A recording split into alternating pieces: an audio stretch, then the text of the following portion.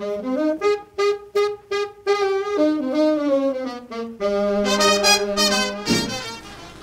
welcome to Baking with Evolution.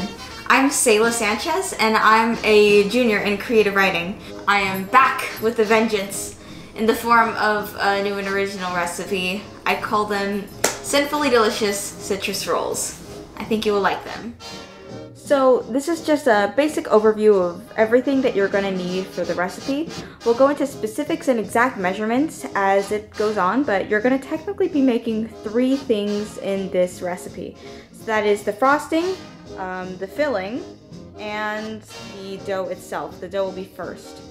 You're also going to want a stand mixer if you have one. And specifically, we're going to be using the dough hook. So without further ado, let's get this ball rolling. We're going to start by activating the yeast. Pour 1/2 cup of warm, keyword warm, water into a large bowl, then 1 teaspoon of sugar.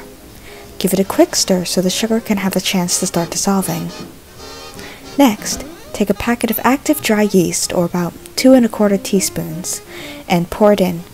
Give this a quick stir as well.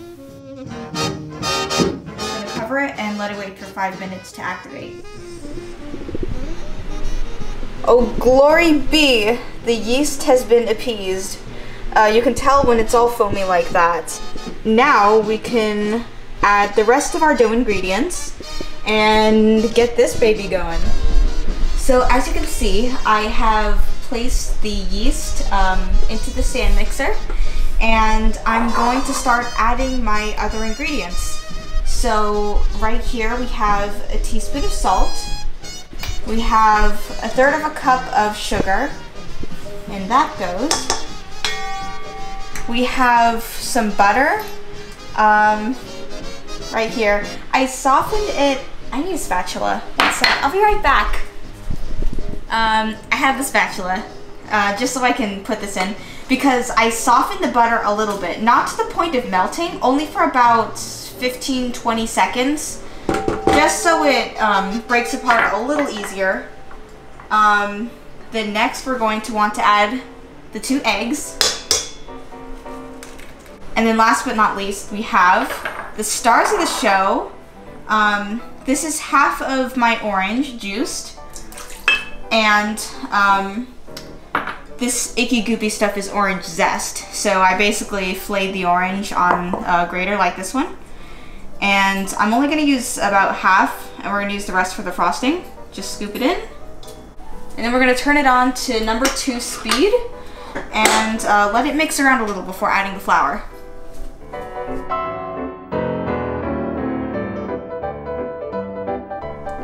So I stopped the stand mixer right now because I'm going to start adding the flour. You can see the butter is not completely broken apart yet, but that's okay because as I add more flour, it's gonna start breaking out more. You can see specifically I'm using bread flour or unbleached flour. I find that type best works for this recipe. So I'm just gonna put in some flour there. I typically start with 2 1/2 cups, and then I just start adding by 1/2 or 1/4 cups. Typically, I find that the most sufficient amount of flour for this recipe is 3 1/2 cups. So, as you can see, I already added 1, and I'm gonna add the rest and just keep going until the dough is the right consistency. Notice how I'm scraping down the sides with the spatula. This will help to make sure that all the flour is mixed in. It's, as you can see, it's kind of weighing the mixer down, but it's the right consistency to be needed now. It slides right off the hook. You can see it barely sticks to my hands. I can put my entire hand on it and it'll it won't stick. And when I tap it, it sort of kind of like does a little, it kind of like springs back, you know. You could just let it knead in the mixer on 2 speed for 6 to 7 minutes, or you could do what I like to do. So what I like to do is take your big ball of dough and plop that bad boy onto a lightly floured surface to knead by hand for 6 to 7 minutes.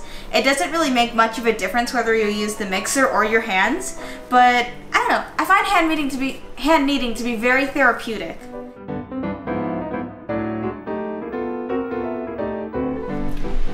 Okay, now that you've successfully kneaded your dough, you're gonna take it and you're gonna put it back into this bowl, and we're gonna tuck it in real good, and we're gonna let it rise for about 30 minutes, 15 if you're lazy.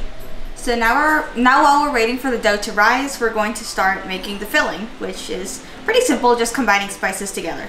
So we've got a half a cup of brown sugar, and it goes, and a tablespoon and a half of ground cinnamon. We're gonna use a spoon to level it in. And a teaspoon each of ground nutmeg and ground ginger, which both complement really well with cinnamon and orange. So this is what the finished filling looks like. As you can see, it's a nice even color. All right, so time is up. Here's the dough. You can see it's risen just a little bit. You can smell it. It's really good. It smells like oranges. Here it is. As you can see, I've refloured my lightly floured surface. Plop. And now we're gonna take a rolling pin, and we're gonna start rolling the dough out, and we're gonna try to make as smooth and even of a rectangle that we can. It might help so that the dough doesn't flip up like you saw earlier, to put a little bit of flour on the surface and the pin itself. I did that and it helped a lot. So it's not perfect, but I made a rectangle as best I could. It's okay if yours is not perfect either. But now we're going to add the butter. I softened it, again, like I did with the dough, just to make it easier to spread. Make sure it's evenly spread across the entirety of the dough plateau. I did not mean for that to rhyme. That was completely unscripted. But yeah, just make sure it's even.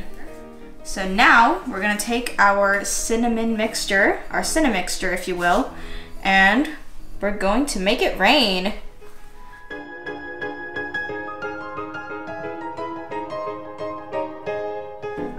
So now it's time to put the roll into Cinnfully delicious citrus rolls.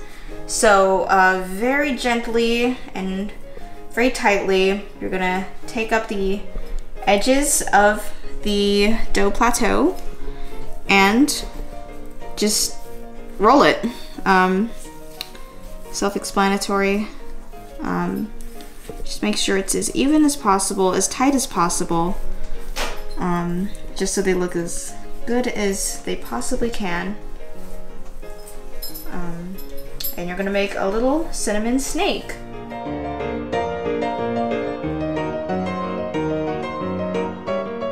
So here's our little cinnamon snake. It's so long, it's so cute.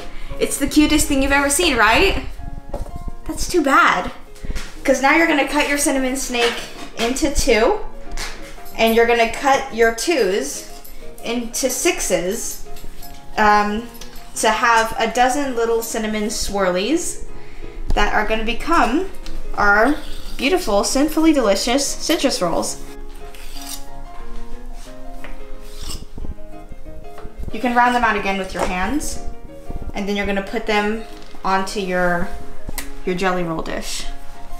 And you're gonna do the same thing to the other side.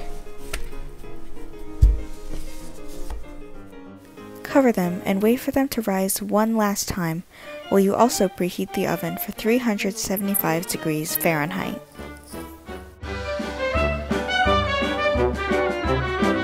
So if we take the cloth off, we can see that they rose a little bit. They're a little uneven. I apologize for that. But it's time to put them in the oven. Finally! So I'm gonna open this up, be very careful. It's very hot. I mean, obviously, you should know that. And in they go. And we are going to set a timer for exactly 14 minutes.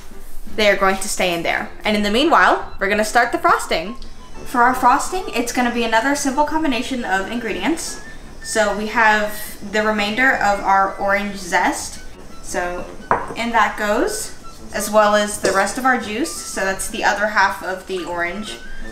We have 4 ounces of cream cheese, and that goes. We have a 1/4 teaspoon of vanilla extract.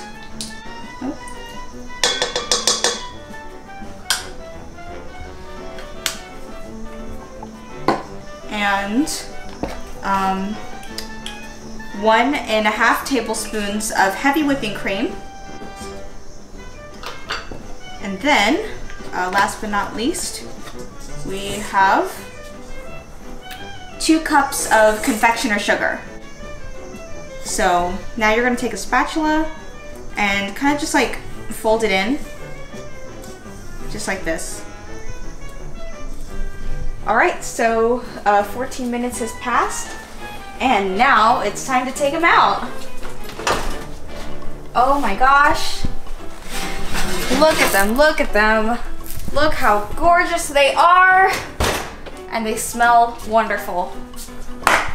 So we're gonna let these beauties rest for about 10 minutes before putting the frosting on. Be right back.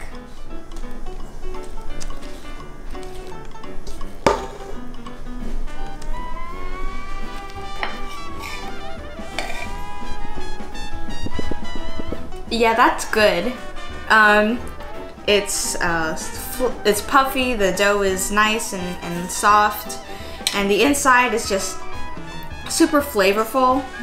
The filling, it complements really well with the orange juice and the orange zest, and I think that I did a pretty good job. If you want to try this out, it's in the March edition of Evolution. Thank you so much for watching, and I will see you when I see you.